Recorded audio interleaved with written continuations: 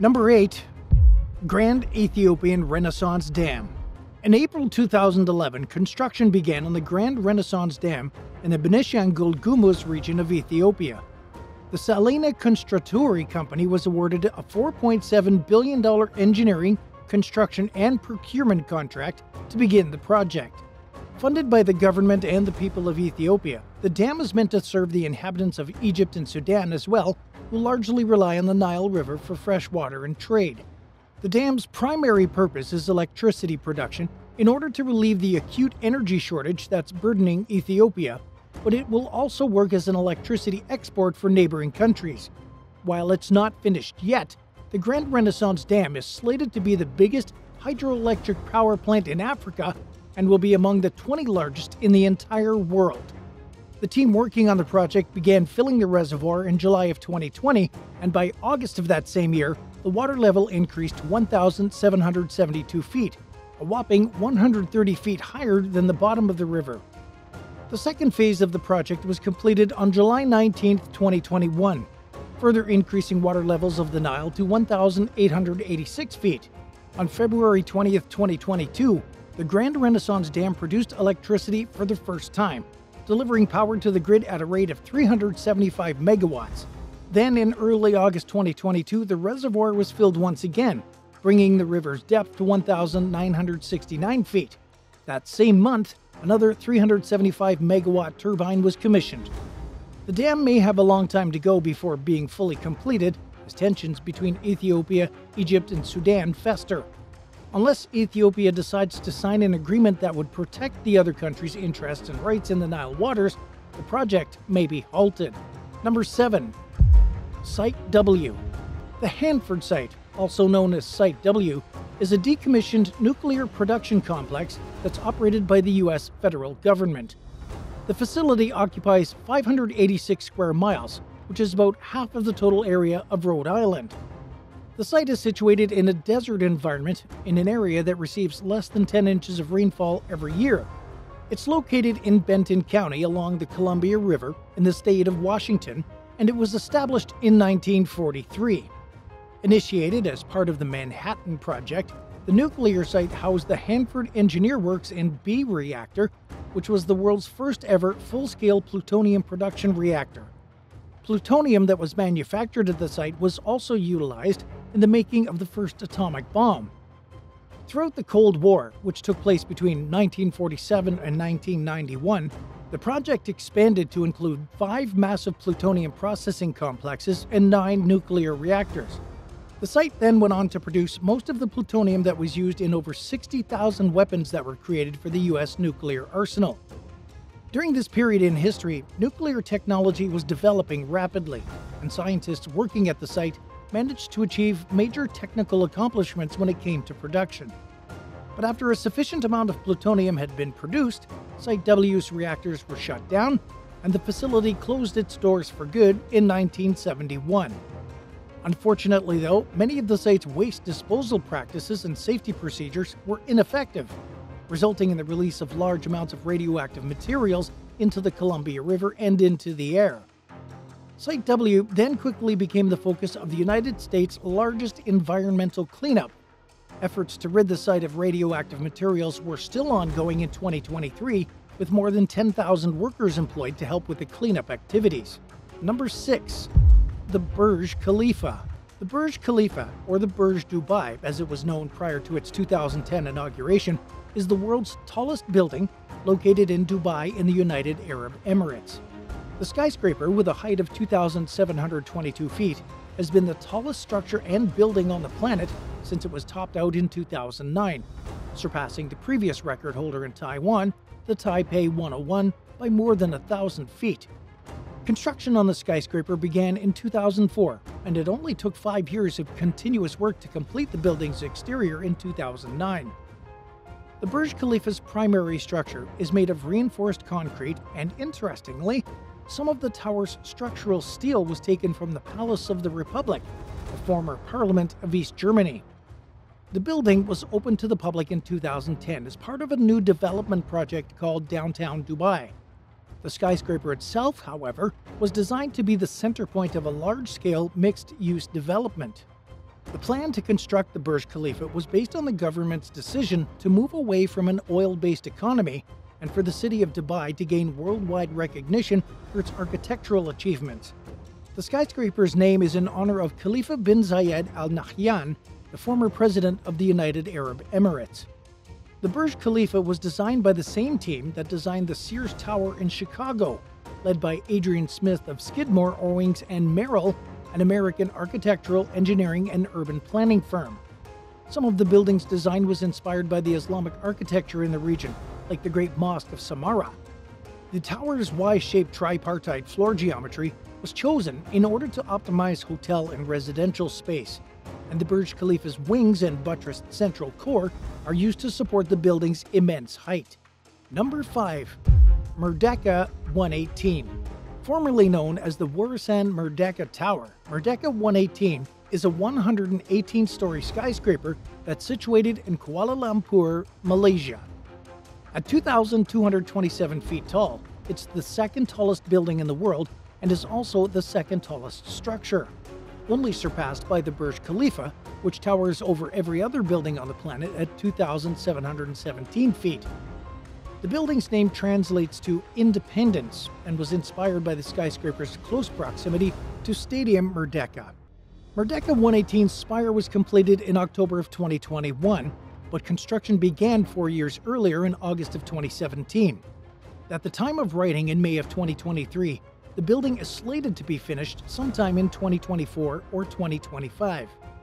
A mix of diamond-shaped glass facades was added to the building's design in order to signify the diversity of Malaysia.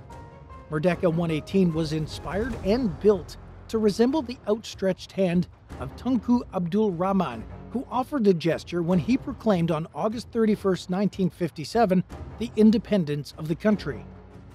In total, the building will consist of 18,144 panels, 1,600 tons of window frame extrusions, and 1,227,086 feet of glass. Once completed, Merdeka 118 will contain hotels, a mall, residential areas, and Grade A offices, whatever that means. Construction of Merdeka 118 was halted in March of 2020 due to the COVID-19 pandemic, but work on the project resumed by the middle of May of that same year.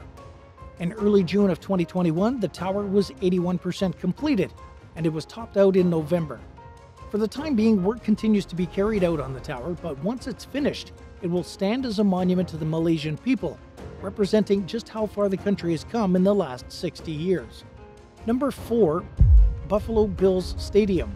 According to BuffaloBills.com, construction for the new Buffalo Bills Stadium is slated to be finished by July of 2026, just in time for the 2026 NFL season. The massive open-air stadium will be built on a 242-acre site and will cover roughly 1.35 million square feet. Chris Brown, a Bills insider, says the stadium will be the biggest project in Western New York that's ever been built. In addition to the stadium, a 75,000 square foot ancillary building will also be constructed on the site. The Buffalo Bills are among the NFL's most skilled teams. The tailgating, table-breaking fan base is said to be one of the most dedicated groups in all of football. But for a while now, the team has been playing in an outdated venue, which is why there are now plans in place to build a brand new stadium. The new venue will be able to hold as many as 60,000 fans and will have an expandable capacity to house special events. Premium areas of the new stadium will include ledge seats, suites, clubs, and more luxurious seating products. The Buffalo Bills venue will also consist of state-of-the-art scoreboards and video, a team store, food service kitchens, concessions, locker rooms, and more. It will eventually be built in Orchard Park, where the team's current stadium is located, or in downtown Buffalo, New York. When the project moves forward, its $2.1 billion budget will certainly make it one of the largest construction projects in the world. Number 3. Goddard Base Tunnel. Construction for the Goddard Base Tunnel, or GBT, began on November 4, 1999, and it wasn't finished for 16 years. The GBT is a railway tunnel that runs through the Alps mountain range in Switzerland. In June of 2016, the tunnel opened, but it wouldn't offer full service until the following December. With a route length of 35.5 miles, it's the longest railway in the world and also holds the record for the deepest traffic tunnel. It's situated at the heart of the Goddard axis and consists of a massive complex. At its core, the complex has two single-track tunnels that connect Bodio with Erstfeld, with the track passing under Sedrun in order to arrive at its destinations. The GBT is part of the NRLA project, which is short for the New Railway Link Through the Alps. Referred to as a base tunnel, the GBT bypasses most of the Goddard railway line that already existed, which was operating at full capacity until the new tunnel was opened. In total, the Goddard railway line has 36 tunnels, all of which make up a distance of 102,415 feet, or just shy of 20 miles. The new tunnel, however, establishes a direct path that can be utilized by heavy freight trains and high-speed rail. The GBT's main purpose is to increase the total transport capacity through the Swiss Alpine barrier, especially along the Rotterdam-Basel-Genoa corridor. But more specifically, the GBT will help shift freight volumes from trucks to more efficient freight trains. By doing this, the danger of fatal road crashes caused by trucks will be significantly reduced, and so too will the environmental damage that's typically caused by heavy trucks. The GBT also provides a far faster connection between Ticino and the rest of the country, as well as between the northern and southern parts of Europe, cutting down travel time for passenger trains by a full hour. Number 2. Hong Kong-Zhuhai-Macau Bridge. Completed in February of 2018, the Hong Kong-Zhuhai-Macau Bridge, or HZMB, consists of a series of 3 cable-stayed bridges, 4 artificial islands, and an undersea tunnel. It's 34 miles in total and is both the longest open-sea fixed link and the longest sea crossing in the entire world. The bridge spans the Zhuzhou and Lingding channels and connects the 3 major cities along the Pearl River Delta: Macau, Zhuhai, and Hong Kong. Designed to last 120 years, the HZMB has a budget of roughly $18.8 billion, and the cost of constructing the main bridge alone was estimated at $7.56 billion, funded by the governments of Hong Kong, mainland China, and Macau. It was originally slated to be finished in late 2016, but it took an extra year for it to be fully completed, finally opening to the public on October 24, 2018. The bridge was first proposed in the 1980s by Gordon Wu, the founder of Hopewell Holdings, a major property developer based in Hong Kong. The inspiration for the HZMB apparently came from the Chesapeake Bay Bridge Tunnel, which opened in 1964. The Advanced Work Coordination Group was then established in 2003 in order to coordinate the project. And in August of 2008, the central government of China, as well as the governments of Macau and Guangdong, Hong Kong, agreed to finance a whopping 42% of the total costs of the bridge. The remaining 58% was covered by bank loans from the Bank of China. Construction on the bridge's Chinese side began on December 15, 2009, but the HZMB's Hong Kong section didn't start until December 2011, after a legal challenge delayed their initial start date. The last bridge tower was built on June 2, 2016, and 14 days later, the 15,940-foot straight section of the HZMB's undersea tunnel was completed. However, the final tunnel joint wasn't installed until May 2, 2017, and the main bridge was finished in early July of that same year. But by February 2018, the whole thing was done, only losing 19 workers along the way. And at number 1, Samsung Semiconductor Factory. In the modern world, everyone relies on semiconductors. Computers, smartphones, cars, medical equipment, and televisions all rely on semiconductors to function.